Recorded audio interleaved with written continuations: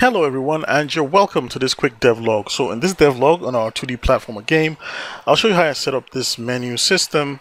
So first we can actually look at this cursor right here. I'll just get rid of this. So we can actually look at this cursor. What I did was set a sine wave here. So if I go ahead and play the scene, we could see this pulsing. So the pulse is just from a simple sine wave, a sine behavior, and I've set it to sine with a period of 1.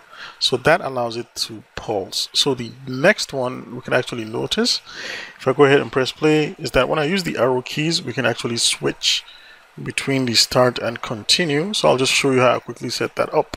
So here in our event sheets, let's just go to our start screen events. So I'll just open up the event sheets and then go to our start screen.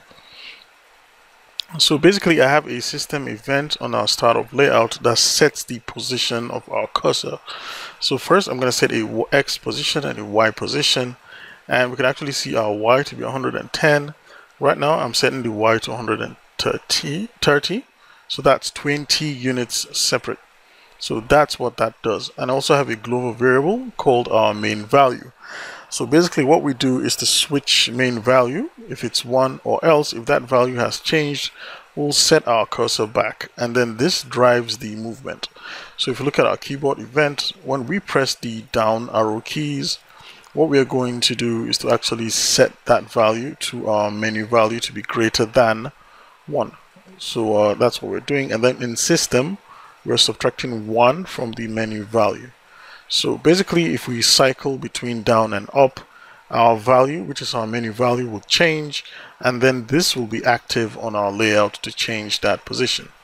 And then finally, when we press the enter key, let's just go ahead and see that again.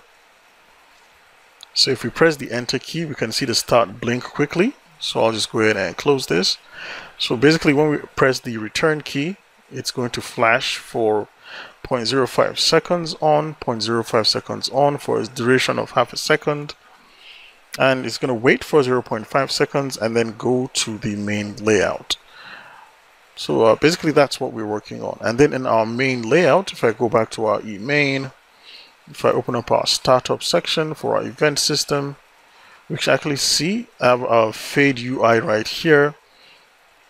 That fades my user interface. So it just sets this to invisible, right? So it just waits for 1 second and then set the visibility to invisible so we can actually see it when it's created.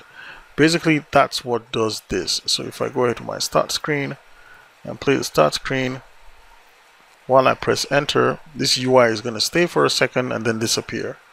So basically what we've added here also in our gameplay, we have a jump through platform. When we press down so our player can jump through, we can destroy these jumping enemies.